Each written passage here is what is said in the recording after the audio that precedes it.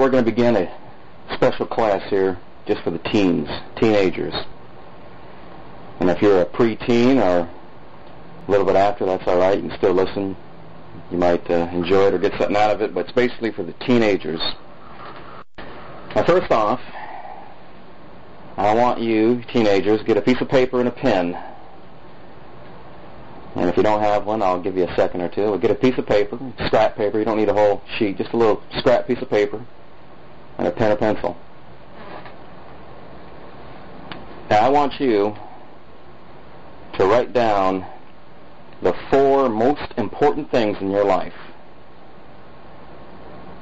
What are the most important things in your life? Just list 4 of them. Or what do you think is the most important things in your life?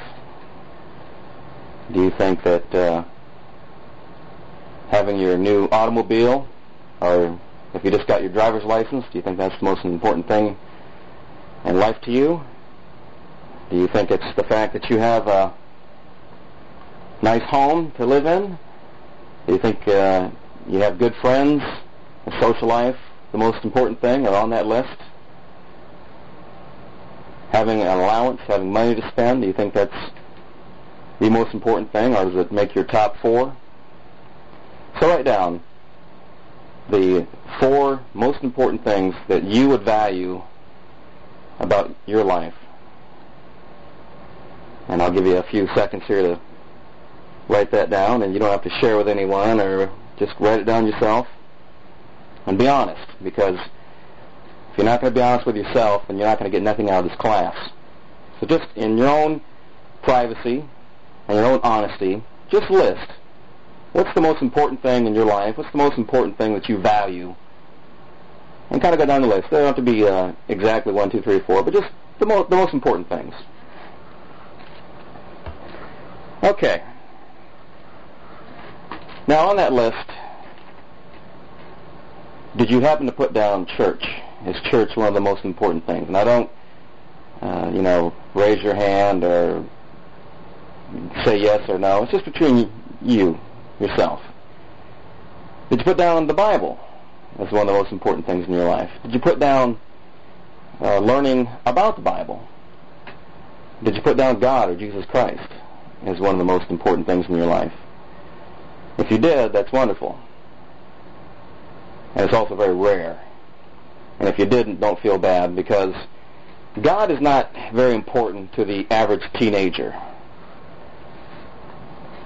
The Bible and learning about the Bible, learning about God, is not high on the scale of values for the average teenager. The average teenager would rather spend his or her day going over a friend's house, watching television, going on a date, going on a double date, driving the car. That's what the most important thing is to the average teenager. Being popular in school, making the football team, making the basketball team, making the cheerleading squad. The average teenager doesn't really care that much about God. And I think the reason for that is because you're young, you're full of energy, and you feel like you're indestructible. The average teenager is in great health, and you're at your peak right now. You may think that as you get older in your life, it's just going to get better and better physically and mentally. But you're actually at your peak. If you're in your teens or early 20s, you're at your peak right now. And from thereafter, slowly goes downhill. Your memory starts to go a little bit. You can't remember things. You can't even remember at times what year you got something. What year did you get this car? What year did you start that job? What year did you get married? And I'm not talking about senior citizens. People in their 30s and 40s. Memory starts to fade a little bit. Physical endurance. You take the top athletes. They're always in their prime in their 20s. The average football player retires about 30 years old. Rarely does a football player ever play in his 40s. I can think of very, very few. Warren Moon, quarterback, he played until he was 42. George Blanda, he played until he was like 44. And I think that's the record for NFL players. But the average player retires around 30 years old, 32, 33, right around there. When you're a teenager, you think that you're going to go on living forever. You think that 100 years is quite feasible. I think the average teenager, they think 100 is a normal life. And you might live to be 100. But I'll tell you what, it goes fast. And I remember watching Billy Graham on television probably about 10 years ago. He just turned like 70 or 71. He did a special program with Oprah Winfrey. He was on the Oprah Winfrey show. And she asked him a question, what one thing in life has amazed you the most? And asking this question to Billy Graham, you would think he would come up with a number of answers. Various crusades he held, various places he visited. But he said without hesitation, the brevity of life, meaning how fast time has just flown by.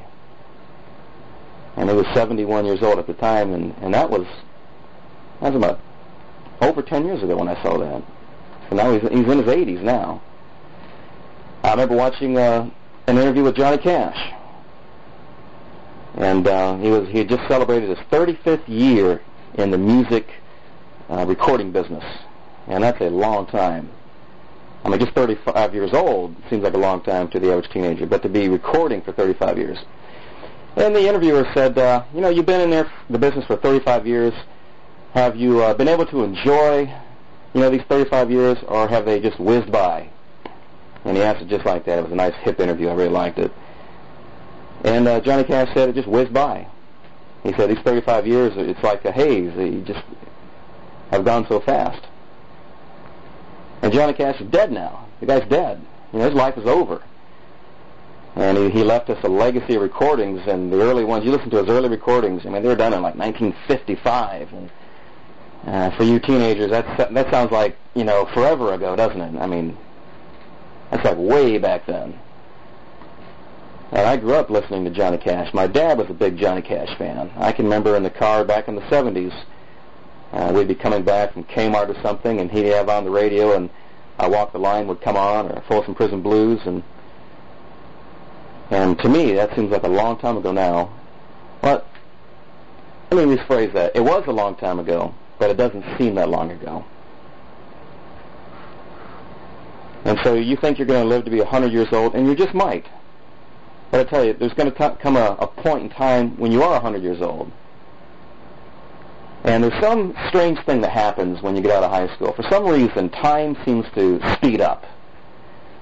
Even though there's still 24 hours in a day, for some reason, once we get out of high school, it just speeds up. And you ask someone in their 30s, 40s, 50s, 60s, and they'll tell you, the last decade, the last 20 years just whizzed by. I remember when I was in school, it seemed like forever to graduate. Just from one grade to the next, it seemed like, man, when's this year going to end? And then the summer vacation, that went by usually pretty fast, but it seemed to take forever to graduate. And then when I graduated, just a teenager, and I'm thinking, well, I've got a whole life ahead of me. I've got a whole life ahead of me. And it really did seem that way. It seemed like, the retirement age at 65, it seems like, man, that's like going to be forever. But, I've been out of school now longer than I attended school. And I'm not by any means an old man. I'm just a middle-aged man. But since I've been out of school, it seems like time has flown by. My memories of school seems longer than the memories out of school, if that makes any sense. It's like when I was a child, time just seemed to be a little more slower. And as an adult, it just kind of goes by. 1 month passes, another month, a year passes. Maybe because we get in the routine of things. I don't know. Maybe we get a job, we work, come home, We get into a routine. Maybe that's one of the reasons why. But we think we're going to live forever. But we're not going to live forever. You may live to be 100. And that's probably the most anyone's going to live. There are a few people you hear on the news that live over 100 years old. It's kind of rare. Most people don't even live to be 100. Usually in their 80s, 70s and 80s. That's usually about it. But we think we're going to live 100 years old, or we think we're going to live 80 or 90. And so we don't really care about God now, because we think, I'm young, I'm indestructible, let me have my fun. And then when I get older in life, I'll get serious about life and death and why I'm here. And it's usually the attitude. In the typical church that you visit, there's usually a very large senior citizen crowd. That usually dominates most churches. There's a large, older crowd. And then it kind of goes down from that. Then the next biggest would probably be the middle-aged people. And then there's always a lot of single people there because they want to meet someone. But the smallest number is the teenagers. And the attitude is, well, when I get older, maybe when I get married or I have some responsibility, then I'll get serious about my life.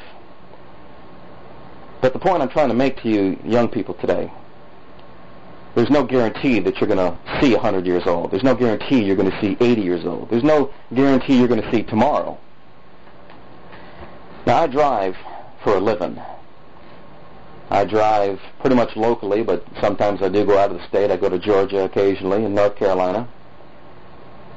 And I see a lot of traffic accidents. I'm amazed at the number of accidents I see. Now, the average driver that just drives back and forth to work, short mileage drive, they probably don't witness as many accidents as I do. I constantly see accidents. I mean, constantly. It amazes me. Sometimes I see the wrecks, and I'm like, how in the world did they crash? It's like, what were they doing? And most of the time they're probably on the cell phone or they're trying to change the CD or something in their car. But I see so many accidents. And a lot of people get killed. And these people that got in the car that day to go to work or to joyride or they're going to some destination, maybe they're on vacation, they had no idea that when they got in the car that day that they would never live to get out of that car. And I see that firsthand. And we just never know how we're going to die or the time and the manner in which we're going to die. I used to work in a machine shop a few years back, and there was a young man that we hired. He was about 20 years old at the time, just out of high school. And he was telling me the story. It was on the news. I had heard about it.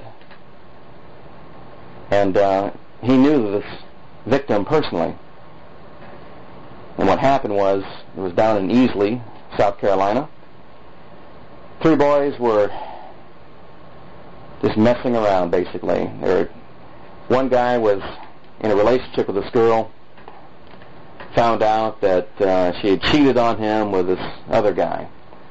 So him and his buddy went over to the friend's house, and they were friends, so it was quite a betrayal.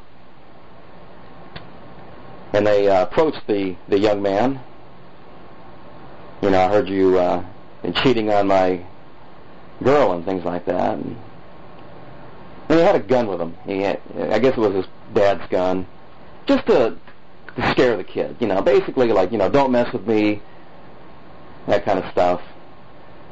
Just, because they were friends, but he was quite mad at this guy. Maybe they weren't friends when he found out he was cheating. But the point is, he brought his dad's gun just to threaten the kid. And the kid was sitting on the couch, and the other young man, put the gun to his head. Of course, the other guy was holding him down, but when you got a gun to your head, you don't need much holding down. You're going to say, yes, sir, no, sir, you're going to go along with the game. And the kid was saying, if I ever catch you with my girl again or find out about it, this is what's going to happen. And he pulled the trigger. And he thought the gun was empty. But he blew the brains out of that young man. In fact, I was talking to Philip, was the name of the person I used to work with. The other boy was talking to Philip, and he said there were brains splattered all over the wall. Kid died instantly. Instantly. 20 years old. Just got out of high school, whole life ahead of him, and something as stupid as that. Someone trying to threaten him, just basically let him know that that's my girl, don't mess with her. Thought for sure the gun was unloaded, didn't bother to check, blew his brains out. Total accident, but it happened. And they tried to prosecute him for murder. I don't know what the sentence was, but I know he got prison.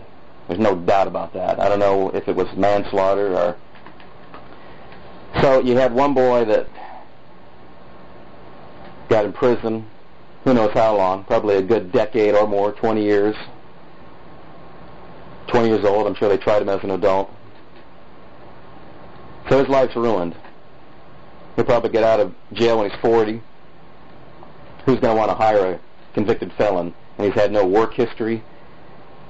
But you think of the other young man, 20 years old, dead. So you think you're going to live forever. You might just have some buddies come over one night, drunk, being stupid, playing around with a gun. And there's other stories that you hear on the news. People just playing around with a gun, playing around with a weapon, and one person accidentally gets killed. I knew another couple in South Dakota, they're friends of mine. I emailed them. Similar thing happened. They were just playing around in the den with their dad's guns, and then this time they weren't threatening or nothing, just having a fun time. And the kid accidentally shot his best friend in the stomach. Didn't kill him, but severely injured him. Just playing around being dumb, and your life could end. There's no guarantee that you're going to be alive tomorrow. Sure, you're young, you're healthy, you feel like you're indestructible. You think the average person lives to be about 80, 90, 100. There's no guarantee you're going to see tomorrow. You can die in a plane crash. Doesn't happen all that often, but you turn on the news and you see a plane crashed, and they show the video footage, and they say there's no survivors. You think about what happened in 9/11. There's 4 jets that just were taken over by the terrorists and just crashed into buildings, forced to crash on the ground. Those people that got on the plane that day, September 11th, 2001, many of them were just taking a business trip. Probably some of them were returning home after a vacation. Just getting on a plane, routine. Had no idea. They had no idea when they got on that plane that that's the last thing that they would do. You could die in a tornado. You watch the Weather Channel, and they'll say that 5 died in a tornado in Alabama or Tennessee or Missouri. Something as freak as that. The weather could just change tomorrow. Big whirlwind comes, destroys your house. You might be driving. Strong winds, gust of wind, just knocks you off the road, especially with all that rain, hydroplaning. You could die in a fire. You could be playing around with some matches. Or you could have a gas stove that's defective. You could have a fireplace. And if it's not cleaned out regularly, catch the house on fire. You could be in your sleep. You could just go to bed at night and you could die in your sleep because of the smoke inhalation from a fire. Or a defective carbon monoxide poisoning from a defective furnace. You could die of food poisoning. That happens. There have been a number of people through the years. Back in the 80s, I remember on the news, in Jack in the Box out in California, Jack in the Box restaurant, they cooked some burgers. They didn't cook it well done.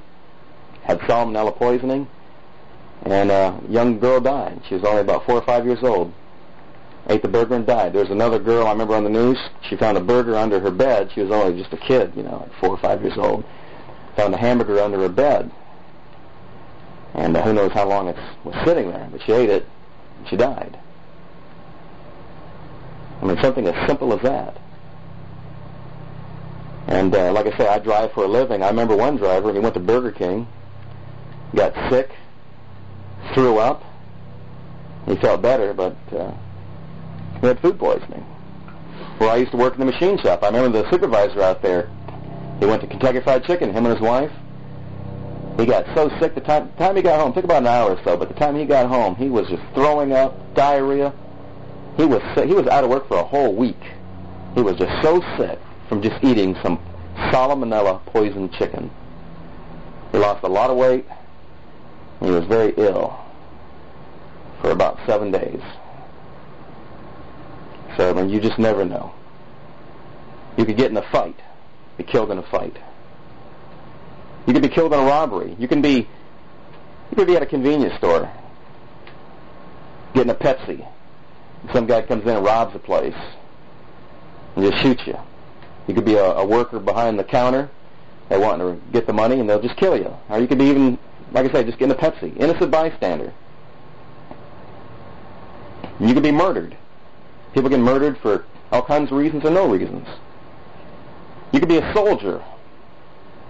You could be in Iraq right now, defending our country, which is very honorable. And if you happen to die on the battlefield, that's one of the most honorable ways that you can depart from this life. But the average soldier, about 20 years old, you know, most people, they go into the military, usually right out of high school.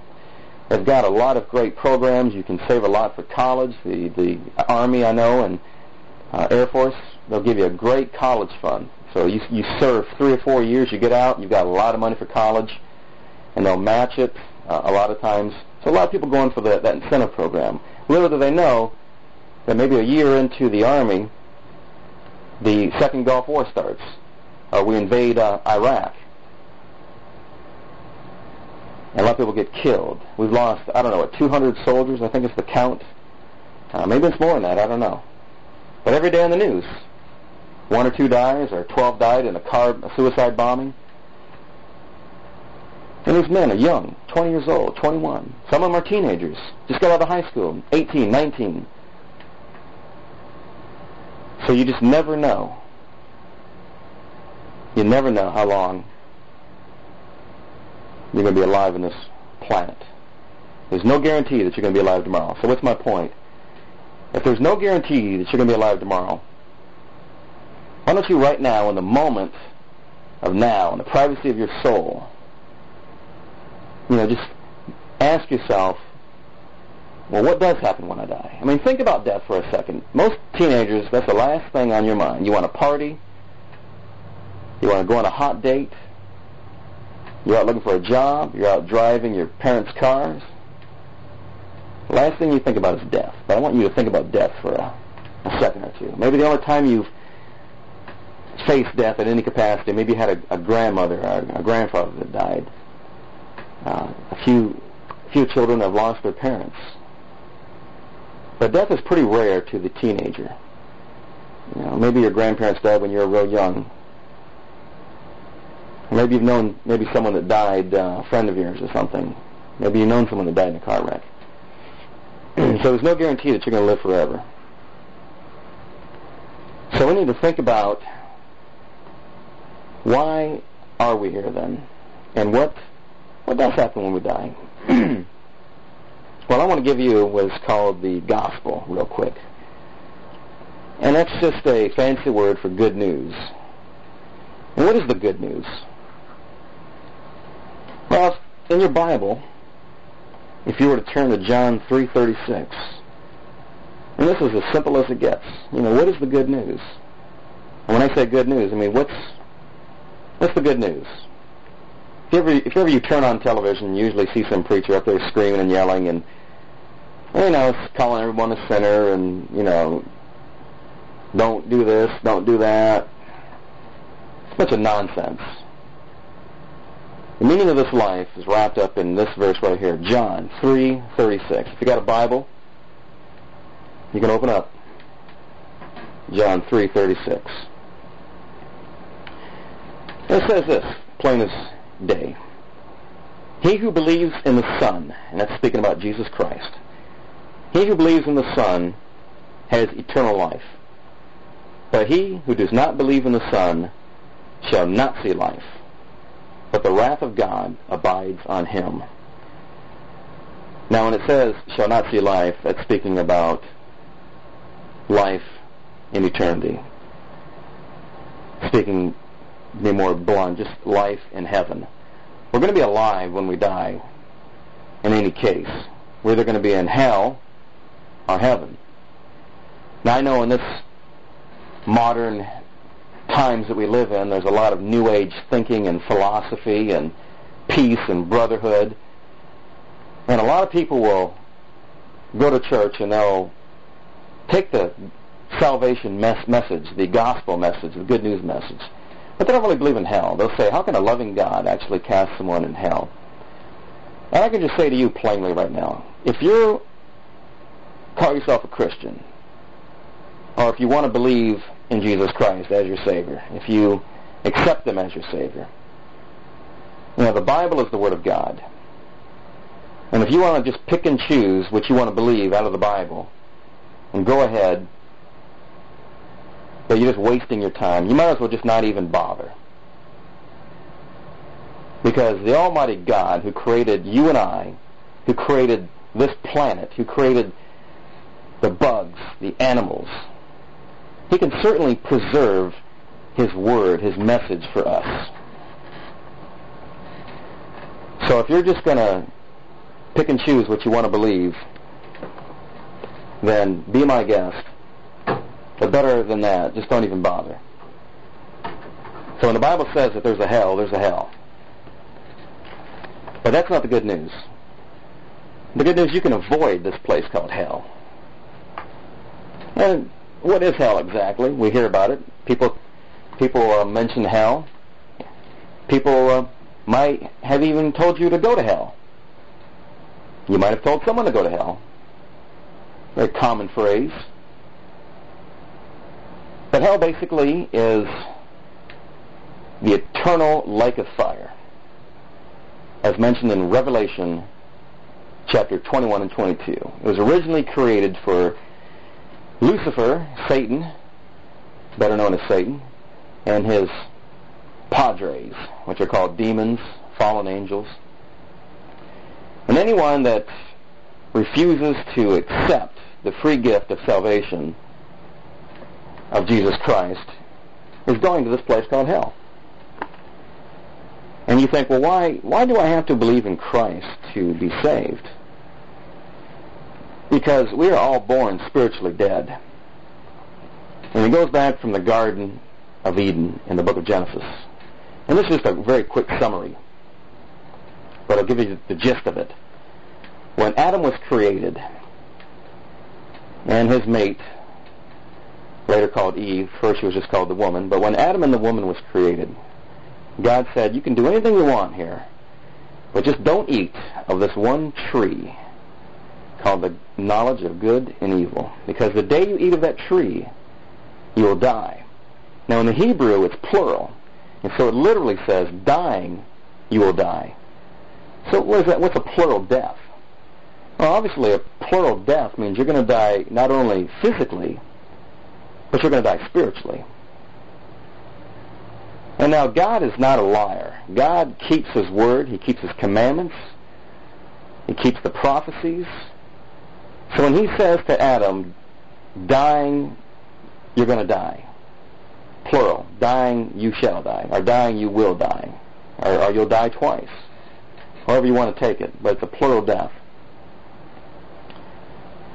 And it says in the book of Romans that through Adam, we all die. We're all born spiritually dead.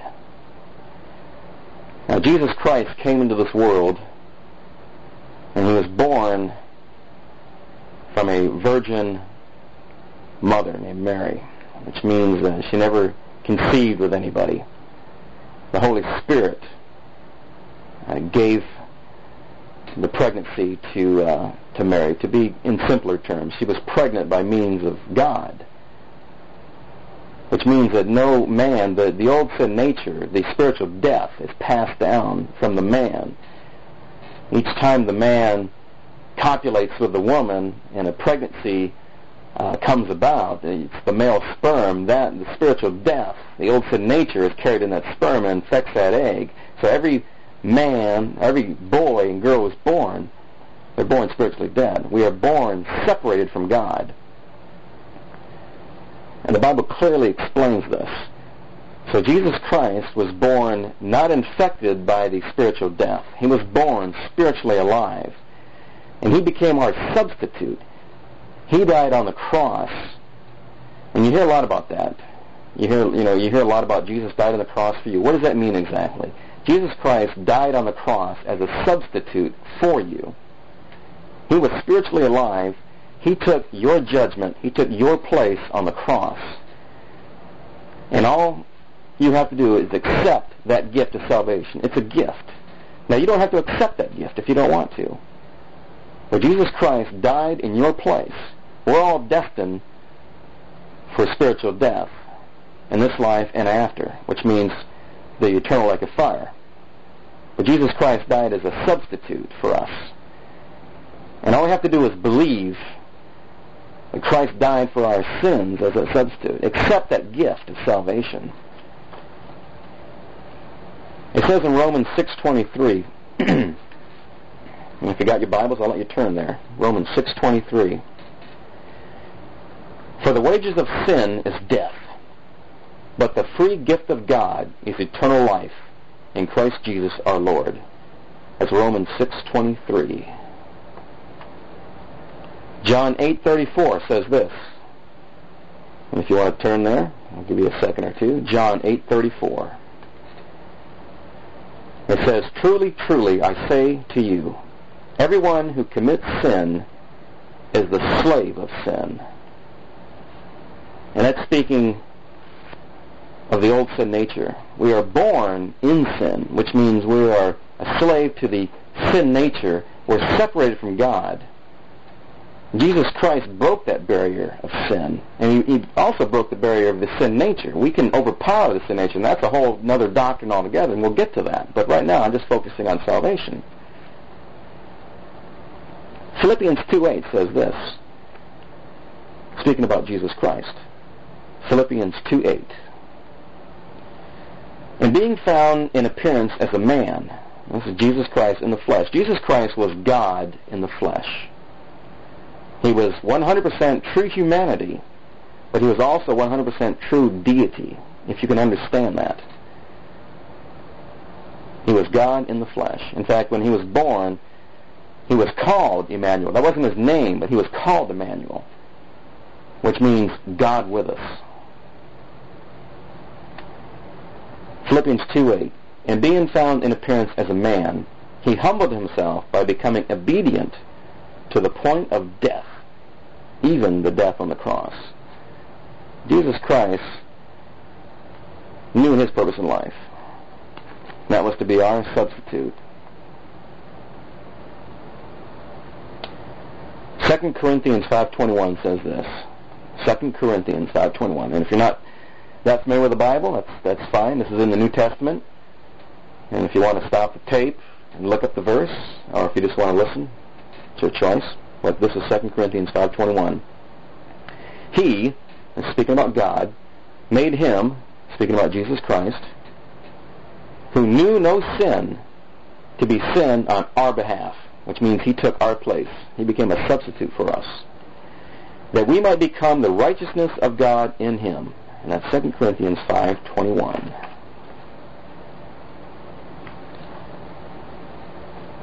And also John 1:12 says this, John 1:12. But as many as received him, to them he gave the power to become children of God, even to those who believe in his name. Now what does that mean? He gave them power to become children of God. That means by the substitutionary death, by accepting the gift of what he'd done for us on the cross, we have the power to become children of God, heirs with God. And the barrier of spiritual death is broken. John 5:24. John 5:24 says this. He who hears my word and believes him who sent me has eternal life. It does not come into judgment, but has passed out of death into life. John 11:25 says this. John 11:25. And this is Jesus Christ speaking. I am the resurrection and the life. He who believes in me shall live, even if he dies. Now that's speaking about physical death. You will live even when you die. When you die, you will be alive in heaven. And everyone who lives and believes in me shall never die. Now I'll read that again without the commentary. I am the resurrection and the life. He who believes in me shall live even if he dies. And everyone who lives and believes in me shall never die. So you will never taste what the Bible calls the second death. Because we die twice. When you die physically, that's the first death. The second death is when we are judged at the judgment seat of Christ, and we are cast into the eternal lake of fire. That is called the second death in the book of Revelation. And if you want to read it for yourself, Revelation 21 and 22 speaks about it. In fact, here's even in Revelation 20 as well. Here's a verse from Revelation 20:15. If you want to turn there, Revelation 20, verse 15. That's the last book of the Bible.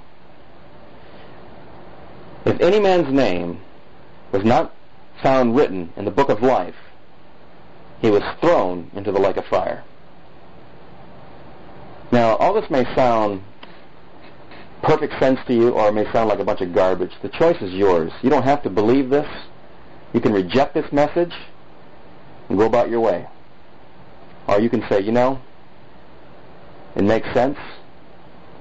I want eternal life, and I'm going to accept the gift of salvation, of the substitutionary death that Jesus Christ performed on the cross on behalf of me, and on behalf of all mankind. Romans 8, 1 and 2 says this. Romans, it's in the New Testament, Romans chapter 8, verse 1 and 2. Therefore there is now no condemnation for those who are in Christ Jesus. For the law of the Spirit of life in Jesus Christ has set you free from the law of sin and death.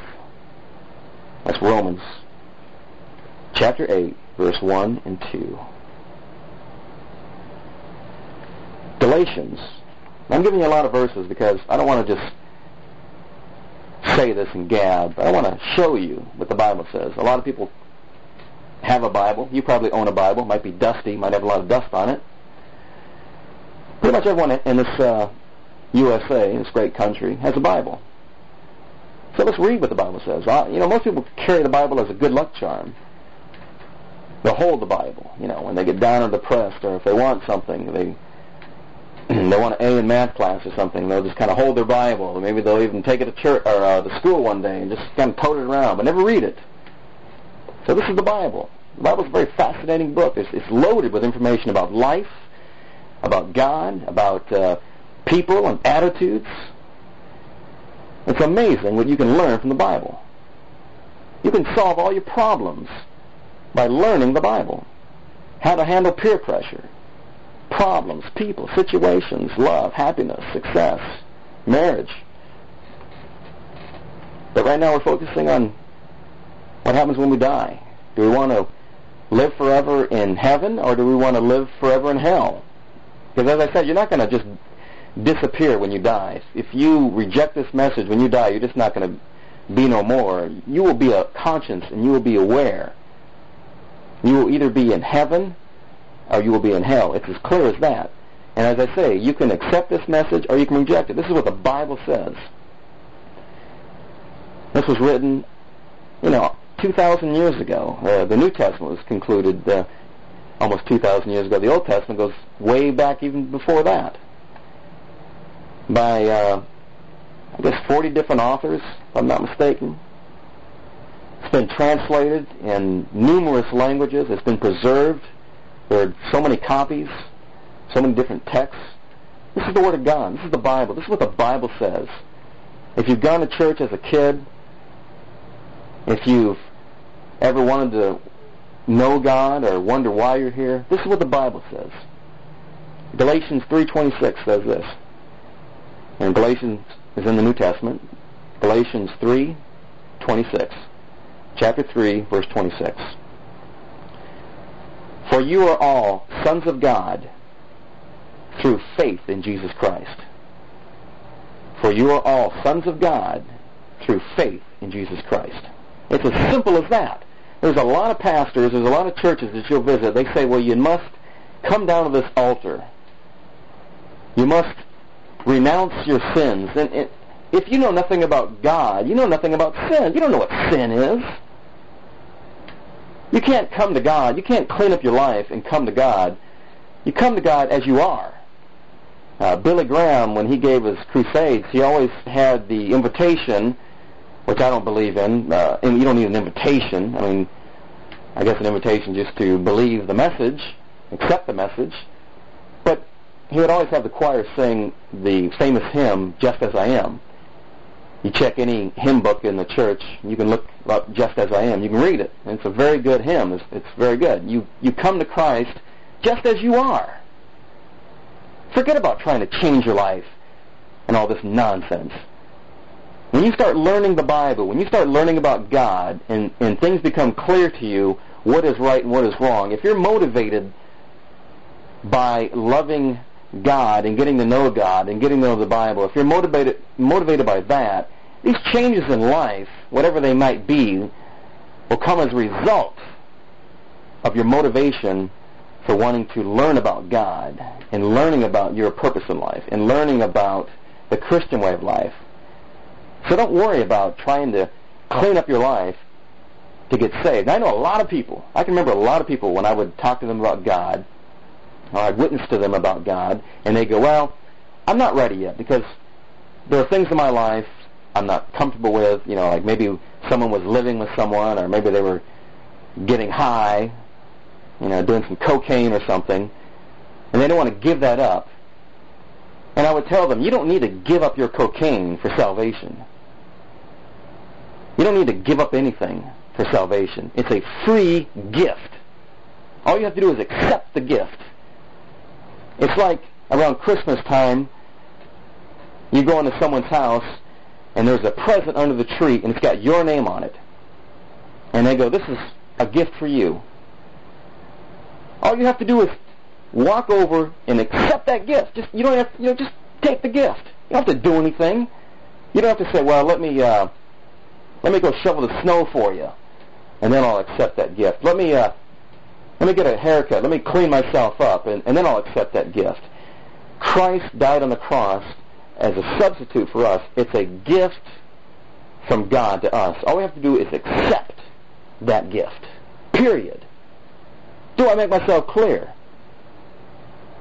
Now, you will hear evangelists, preachers, people that call themselves preachers, they will tell you a lot of nonsense. But I'm telling you what the Bible says.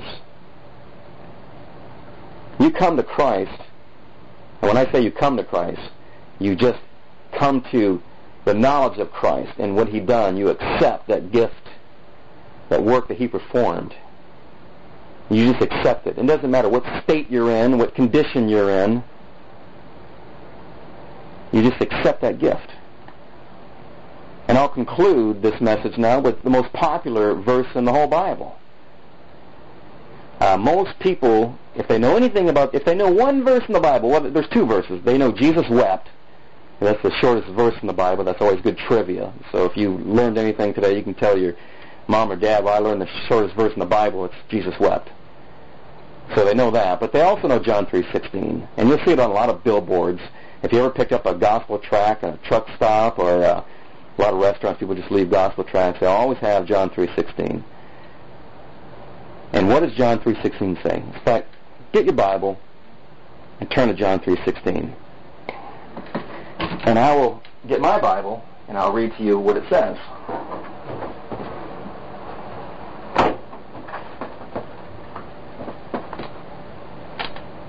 So we'll read this together. There have been pages flipping. It's always good to... if it takes you a while to get there, don't worry about it. When I first started my spiritual life, I didn't know squat. None of us know squat when we started. The Bible's a big book. There's 66 books in it. But here's what John 3:16 says, and this is like the mega verse. All right, this sums it all up. And take it at face value. All right, don't add anything to it. Don't take anything away from it. Just listen to what it says. John 3:16. For God, now I'm speaking about God the Father. For God so loved the world, and that means everybody. All right, the world means everyone. There are people that will tell you that Christ only died for those that He knows going to believe in Him. But let's forget all that crap for now. Let's just read it for what it says. For God so loved the world that He gave His only begotten Son, speaking about Jesus Christ, that whoever believes in Him, Jesus Christ, in the salvation gift that He performed, should not perish, but have everlasting life. Another synonym would be eternal life. I like that better myself, because eternal just sounds, like it will go on and on and on and on. But everlasting does as well. But right here's what it says. All right? Does it say that you need to believe in Him and walk down an aisle? No, it doesn't say that. Does it say you need to believe in Him and throw your cigarettes down and renounce them? No. Does it say believe in Him and join this church? No, it doesn't say none of that nonsense. If you want to have eternal life in the privacy of your own soul, you don't need to make a show of this. You don't need to raise a hand. You don't need to walk an aisle. You don't need to walk down to an altar. In the privacy of your own soul, right now, this very moment, if you want eternal life, if you just want to make sure, if you just want to lock yourself into eternal life and then go on with your own life and forget about God, forget about church, fine. But make this decision now if you want eternal life. Because your day will come. You will die one day. It may be 80 years from now. It may be 20 years from now. It may be tomorrow. But you will die. You will face death.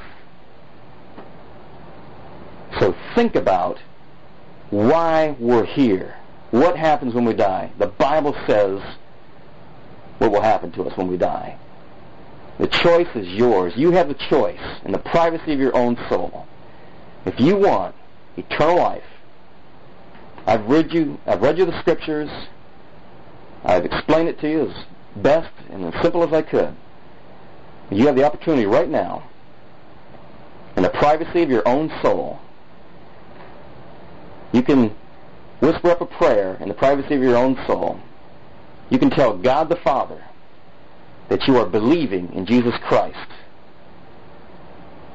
And that's the moment of eternal life for you. Yes, it's that easy. If you want to make it a little more technical, you can tell God the Father, I accept the substitutionary death of Christ on the cross. Our Heavenly Father, I accept the gift of salvation provided by Jesus Christ. And that's the moment of eternal life. And what you do beyond that point is your decision. If you want to continue to learn the Bible and learn God's Word, that's your choice. If you don't want to, that's your choice. But if you decide to learn the Word of God, I can tell you you're going to learn a lot about life. You will learn more about people and the attitudes of people, why people do things, why they are the way they are. You will learn more about happiness and unhappiness. You will learn how to handle your own problems, how to solve your problems.